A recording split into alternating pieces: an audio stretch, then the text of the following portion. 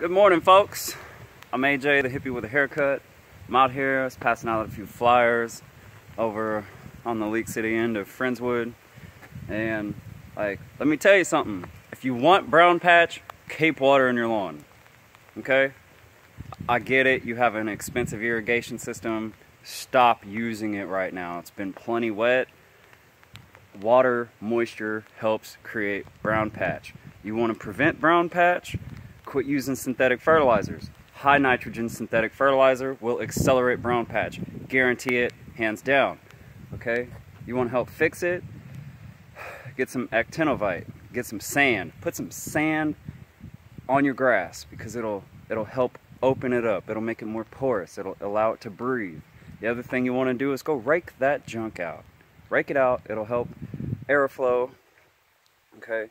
Another excellent thing, it's a little pricey, but your neighbors will be jealous after you see the results, is some Microlife Brown Patch. Yeah, I'm definitely one-sided on that. They're like my favorite products out there because I've done my homework and they got the nutrients, they got the biology, they got everything you want in a bag. It's amazing.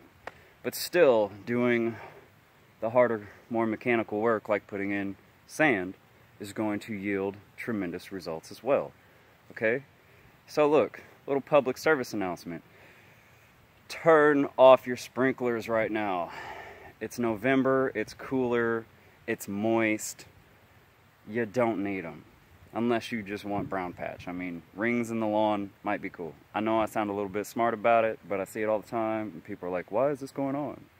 Well, slow down the moisture, okay?